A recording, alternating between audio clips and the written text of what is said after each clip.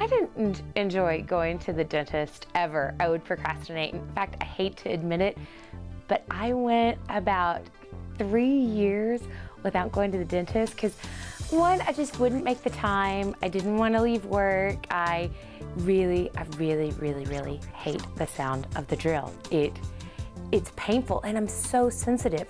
Like they can't even numb me enough most of the time to get it where it's even tolerable. So I actually ended up having to go recently because I had a really bad toothache and I went and saw Dr. Ghodsi and he has Sedation Dentistry, and I came in like 30 minutes early, took this little blue pill, and I wasn't out completely. Like I could be told what to do, like keep my mouth open, but I don't remember any of it. I don't remember the horrible sound of the drill.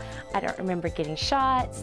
I don't remember thinking that it was painful or, oh my God, here comes the drill, or I'm really tired of being here. And I got it all done and went, and my neighbor picked me up and took me home, and it was amazing. It was absolutely amazing. I'll never do it. I'll never go to the dentist again unless I can do that.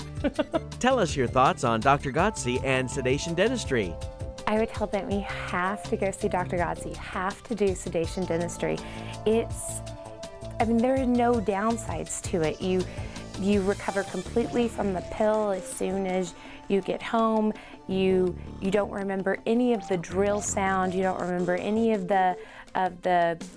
there's no pain involved, and you're not completely out. It's not like, I used to be really worried about going under, I guess is what you call it, and that's not what this is. You can be told what to do, told to keep your mouth open, and that kind of made me feel a lot more confident and comfortable with the decision.